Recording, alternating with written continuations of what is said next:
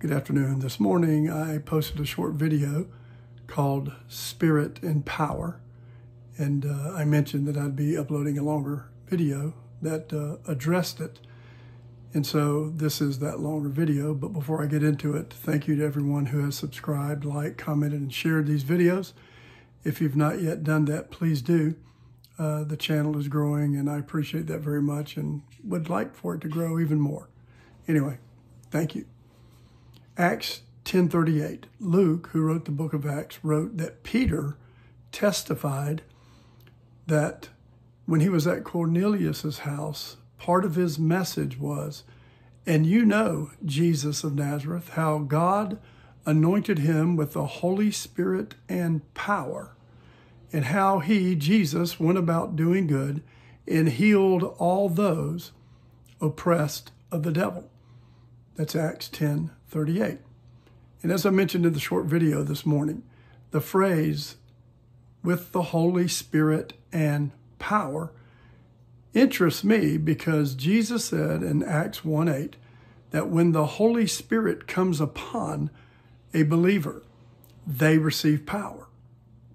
He said this, "And when the Holy Spirit comes upon you, you shall receive power," or "you shall receive power when at the moment, at the same time that the Holy Spirit comes upon you, you shall receive power." So what is Luke referring to when he said how God anointed Jesus of Nazareth with the Holy Spirit and power? Why the differentiation? Paul does that too when he writes to the saints at Corinth. In 1 Corinthians 2, he said, "I did not come to you with wise and persuasive speech, but I came to you with a demonstration of the Holy Spirit and power." So a little different phraseology, but the same meaning.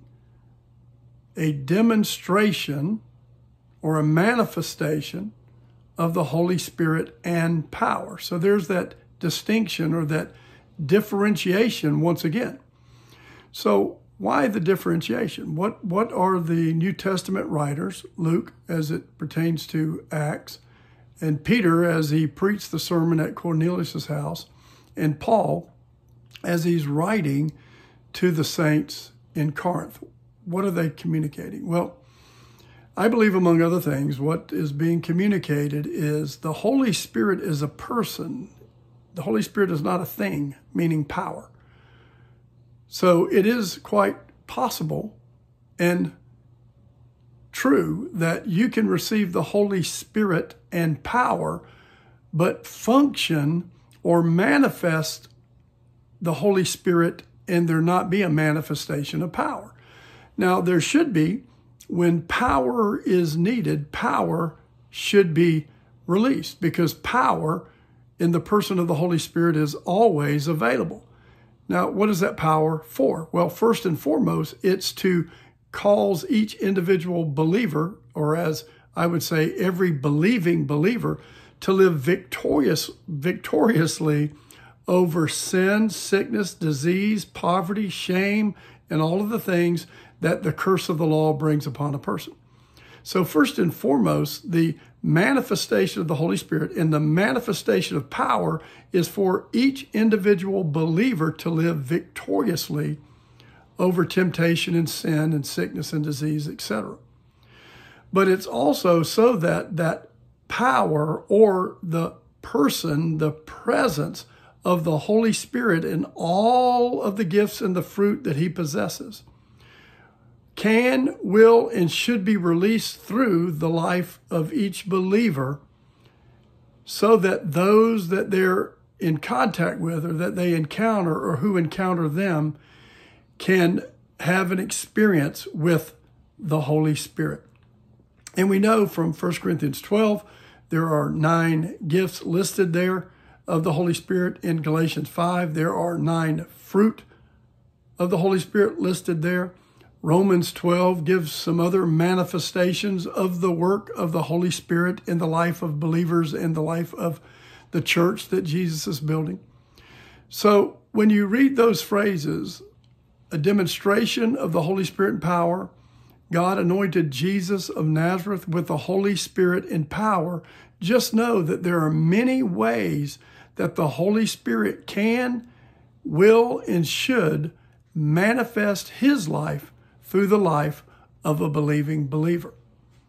It can manifest in authority. Jesus said, I give you authority, right? All power, all authority is mine, and I give it to you, etc. And so I want to encourage you.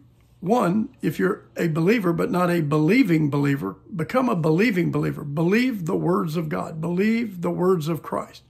And get to intimately know the person of the Holy Spirit. Make yourself available to him every day, all the time.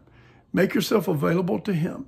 Surrendered to him, to his life, his activity, his ministry, his presence, so that whether in word or deed, he can use you to deliver people who are oppressed of the devil. And by the way, that starts with you and me.